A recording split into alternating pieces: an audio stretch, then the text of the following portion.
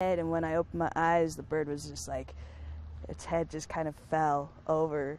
After the goose impaled Shannon Jergenson's windshield, she turned her head to stop the glass from hitting her face. I could barely see just because the windshield was mangled. Jergenson was driving about 50 miles an hour when the bird came at her window. She was able to pull over along Highway 76. Thankfully, there were no drivers directly behind her. This small scratch is her only injury. The windshield shattered but left behind a fine dusting of glass that took Jergenson several hours to remove. I didn't know how much glass was on me until I got home and seen all this was just full of glass. When I took my hair down, you could just hear the glass falling. And somehow the hairstylist still managed to make it to work just a few hours late. Freak accident, you know, complete freak accident, and I'm still shooken up by it.